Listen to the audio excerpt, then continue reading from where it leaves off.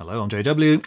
This time it's earthing once again, and this time it's going to be a certain problem which can occur on TNCS supplies when you install things like hot tubs or swimming pools outside, and it's another reason why you don't want to use a TNCS earth for something like a hot tub or swimming pool. Unfortunately, as we saw in a previous episode, that may in fact be inevitable because there isn't much in the way you can do in certainly many densely packed urban areas due to the distances between various properties and the underground services. But faults on that combined neutron earth conductor are not the only problem. There is another one which can actually occur at any time, and in fact could in fact be there all of the time. So when is an earth not the same as another earth? And the answer is when it's a TNCS supply, and this is because of voltage drop. Now I'm just drawing a normal supply, so I have our transformer over there, and at some point there it's going to have a connection to the true earth itself. That's going to be at the transformer, some sort of earth electrode there, wherever the transformer happens to be, and of course that will be in the general mass of earth like that. It extends pretty much everywhere. Now from that transformer you're going to have at least two wires, so we're going to have the neutral from the transformer and of course the line. Now at your installation you are going to have an earth conductor. If that was a TNS supply, as in separate, then that earth conductor would actually go all the way back to the point at the transformer there.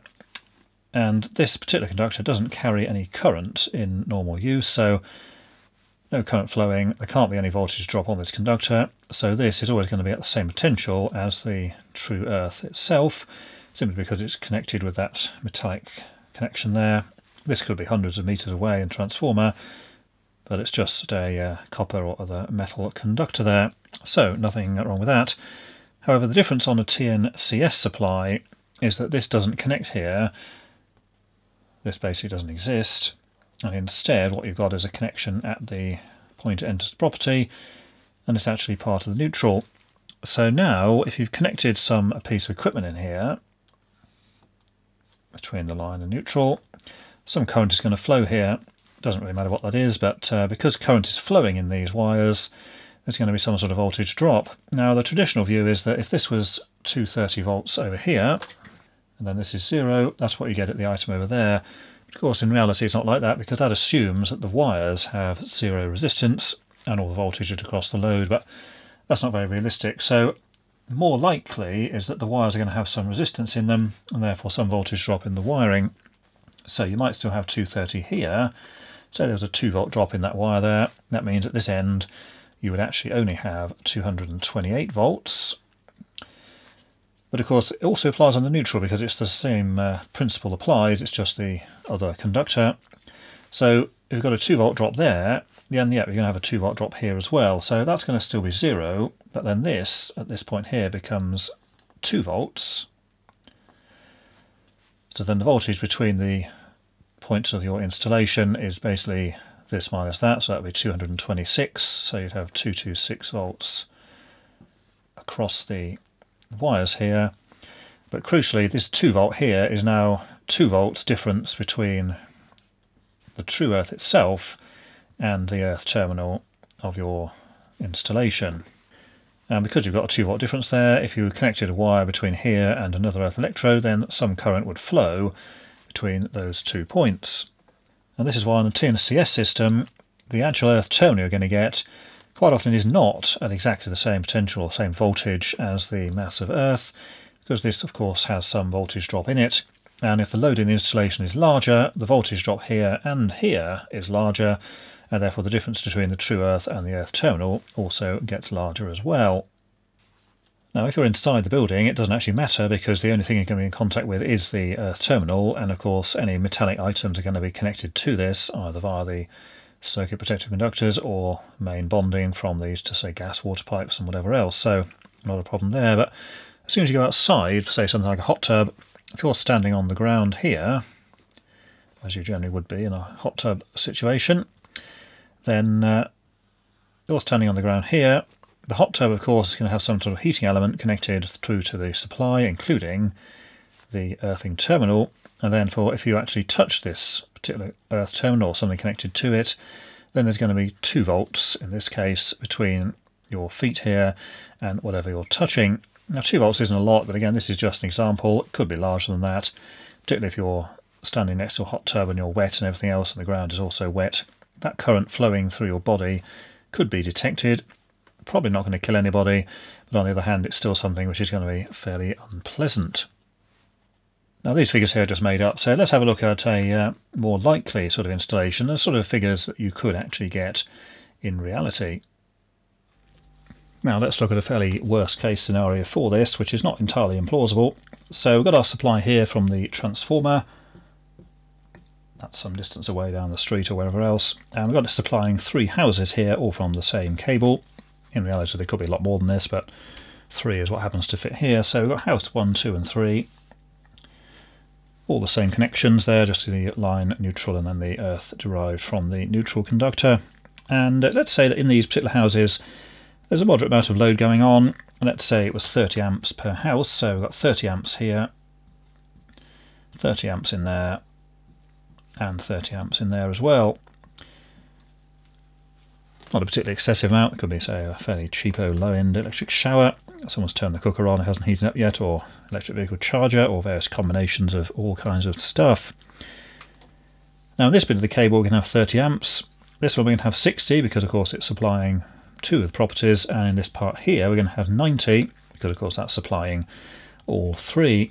So we've got 90 amps going on here, 60 amps here, and 30 amps over there. And of course that's in both conductors, it's going in, coming out, and obviously going back the other way because it's AC. Now let's consider the situation at house number 3, which is furthest from the transformer, and therefore will have the largest voltage drop along the cable. Now at TNCS supply, the typical loop impedance here is supposed to be in the region of 0.35 ohms or less. Let's say that it was 0.35 ohms here because it's at the end of the line and all that. 0.35 is where you measure between the line and the earth conductor, but of course in this case the earth and the neutral are the same conductor, so if you measure between the two it'd also be 0.35 ohms. And that basically means that this cabling here, back through the transformer and back this way, is going to be in the region of 0.35 ohms. Let's say that the transformer itself was 0.05. That means that the cabling itself would be 0.3. And to make this especially easy, and you can see why I've done this particular arrangement, let's say that the cable itself was 0.1 ohms here, another 0.1 ohms there, and unsurprisingly another 0.1 ohms over here. And of course in reality it's going to be far more complex than that. So all we've got there is 30 amps each per fixture there, 3 presumably identical bits of cable, 0.1 ohms each, adding up to 0.3 in total, and transformer say 0.05, which we don't really need to be concerned with. Now we can work out the voltage drop on these sections fairly easily, because voltage here is going to be current times resistance. So 90 amps here times 0.1 ohms is going to be 9 volts. And again here it's 60 times 0.1, so it's going to be a 6 volt drop there, and 30 times 0.1 is 3 volts over there. Now we'll assume the transformer has a voltage here, say of 250 volts. And that's fairly common because of course it's going to be lower by the time it gets to the house at the end of the road, so you wouldn't want to start here with say 230 because it'd be too low when it got over there. So what voltage do we get at each house? Well, house number 1 is going to be 250 minus the 9 volt drop in the conductors here. We're going to ignore this short bit to the house for the moment because it's just gets in the way otherwise. So this house would have a voltage of around 241, 250 minus 9. This one is only going to get around 235, which is basically 241 minus 6, or in fact 250 minus 9 plus 6. This house here is only going to get 232 volts, because again we're taking off that extra 3 volts that we had there. So at this house here we've actually lost 18 volts in the actual conductors that supply the property, and that's going to be shared between the two, so it's going to be 9 here and 9 over there. So that means that the earth connection here is going to be 9 volts different between the actual earth itself. So comparing with the earth connection from the cable and the actual earth as in the ground outside that you would be standing on next to your hot tub or swimming pool, Now 9 volts doesn't seem like a lot, but if you don't think 9 volts is a lot, then get a 9 volt battery and lick it, as on the terminals, and then you'll see that 9 volts is quite capable of providing a certain amount of sensations. So not necessarily what will be happening when you're standing outside all wet and dripping with 9 volts between some part of your body and some other part. TNCS supplies can have undesirable effects for things like hot tubs, even when there isn't a fault with the system, just due to the voltage drop in the cables, and then this derived earth connection here becoming a different voltage or potential compared to the actual earth outside. So that's another problem with TNCS. If you use it outside, of course, there's going to be that difference in voltage between the earth itself and the earth connection from the installation. And TNCS really is the worst earthing system you can possibly get. Now, of course, the other option will be for a hot tub to make it a TT installation, but as we saw in a previous video, that's not exactly straightforward either, because then you've got those issues of putting the electrode 10 metres or more away from other items, and you've still got the problems then of having other extraneous parts involved. So again, not necessarily straightforward, but nevertheless there are options there. Now, there isn't really a single option for any of this stuff. It's really down to the individual installation, but in any case, it's going to require a certain amount of careful consideration to establish what the best option in fact is. But that is it for this video. Until next time, thanks for watching.